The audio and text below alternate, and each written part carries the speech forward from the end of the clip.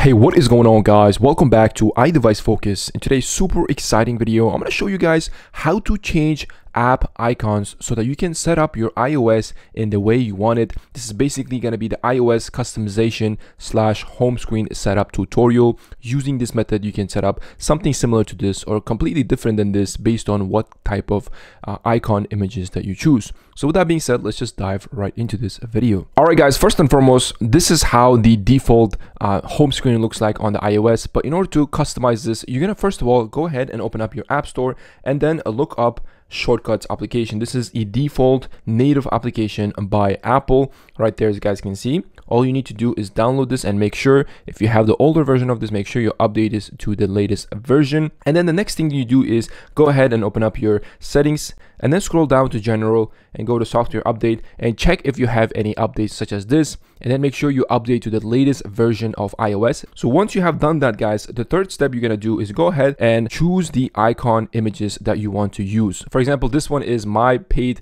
icon pack. You don't have to buy this at all. You can just easily find free icon apps. But although if you buy it, this would mean a lot to me as a creator. You would support my work. But you can find, for example, on Google, free app icons just by Googling it and then going to images. And then you can just go through this and find the ones that you like. You can crop it and use it in your home screen. Or you can also, browse through some other paid app icons and buy the ones that you really like the most. So there's no strings attached. You don't have to buy this. You can just find icons that you want to use it and customize your home screen in the way that pleases you and in the way that looks the most aesthetic to you, because this is personal preference. But once you have everything, your icon images are all ready, you're going to go ahead and open up your Shortcuts application. And then you're going to click on this top right plus icon, which is basically creating a new shortcut. And then your page should look similar to this. If you have older iOS, it might look slightly different, but all you want to find is add action. Once you have add action, you need to find scripting right there.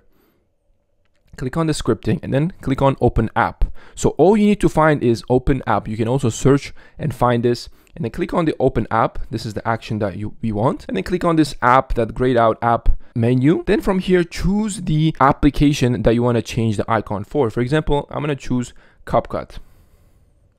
This one. The next thing you're going to do is you can either rename this by clicking on this drop down menu right there. You can rename the name of this application. For example, I'm going to do a video editor like this and then click on done, and then click on that drop down menu once again and then click on add to home screen. You need to make sure that you change the icon image through the add home screen section, because if you want to click on here and then go to the choose icon here, you're not going to be able to import your own picture. So this is basically, you're stuck with the default given pre-made icons, which are really just generic and it doesn't look that aesthetically pleasing. So you won't be able to change the image of your icon from here. So make sure you click on the drop down menu and then find the add to home screen like so, and then click on this picture, choose photo, and then scroll through the icons that you have and make sure you find the one that fits that icon that you're creating image for right here. CapCut, boom, just like that. As you guys can see, it gives you a nice little preview of how the icon will look like once you change it. But once you're all ready, you can just click on add and then click on right there. As you guys can see, it's going to save it into your home screen. But yeah, you guys get the idea. This is how it'll look like. If you click on this new made icon, you can just kind of lead you to the destination app, which is CapCut,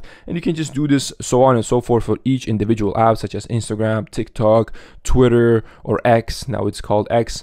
Any other application, and then based on how the aesthetic will look like, you can also change your widgets and the wallpapers. It's gonna look really, really fancy. You can impress your friends and make your iPhone more homey and cozy. If you guys want to see a video on how to customize widgets on iOS, let me know in the comments down below. And if you want to check out this video where I show you guys 5 must-have AI apps for iPhone, check it out. And thanks again for watching. Leave me a big thumbs up. Subscribe down below for more videos like this one. Catch you guys next video. Peace.